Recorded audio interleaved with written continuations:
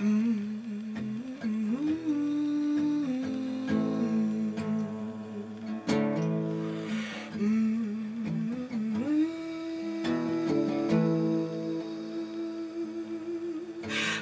three in just one room.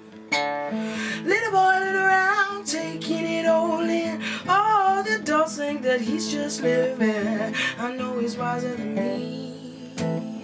I know he's wiser than all of us. Yeah. He loves me, he loves me not. He loves me, he loves me not. He loves me, he loves me, he loves me. Last weekend he told me that he loves me, and ever since then I haven't been sleeping. See, I've been thinking a lot about death and trying to figure out how to make love to a man who's holding a gun to his own head. One hand twitching, trigger finger happy, other hand frantically surveying my land masses. Ass, breasts, lips, you are trying to memorize me, grabbing for me like a drowning man gasping for breath, like a boy who's afraid he won't remember how to breathe when the lights go out. Me, I'm not sure you'll be around long enough to forget. Young girl lost her sanity, running around the room, she felt that she couldn't see that all the world was spinning through her. She thought that she was flying, flying. She thought that she would fly.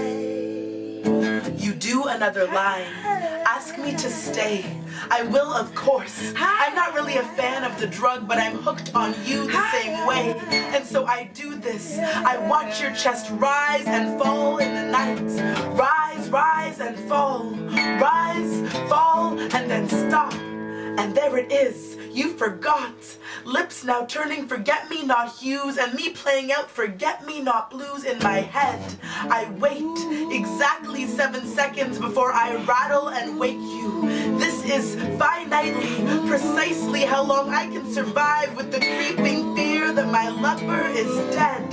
You spring back to life and we start again. You do another line and I join you. We fuck until our brains spill out into silence, kicked up in each other like the labyrinth of words we are always too strung out to say into the lights. Like a push and let it happen all the time.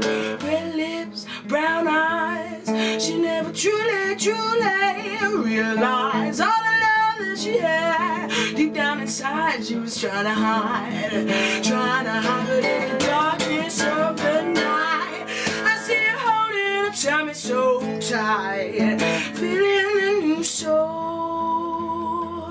She got that real. We make our beds here, amidst this violent affection on carnal display. Room 511, sheets haven't been washed in days. The cleaning lady knows better than to wake us. This job takes more than it pays. He loves me, he loves me not. He loves me, he loves me not. I hear the hammer cock back, brace my belly for the shot. He loves me, he loves me, slightly less than he loves banging his head against this hotel room door, or falling asleep on strange floors, or stopping his own heart, just so that his ghost can see how long he can go without breathing. The people beating down the other side of this door can never understand this feeling. No, my baby is all suicide lines and tangled up guts. I watch his chest rise and fall, pretend that I've become accustomed to it all. This is love in room 511, where not all angels go to heaven and we take our demons for a ride, lock them up inside, square off against our skeletons and swallow their bones instead of our pride. The light peeks in and I seal up the curtains.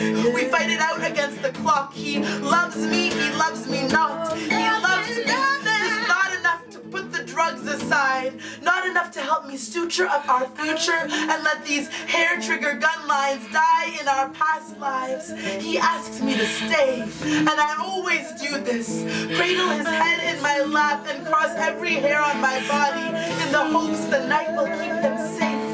I tell him that I love him. My kisses echo the rain falling on the balcony outside room 511, where only lovers and fiends get a taste of heaven, and lonely poets cradle dreamers and count to 7 over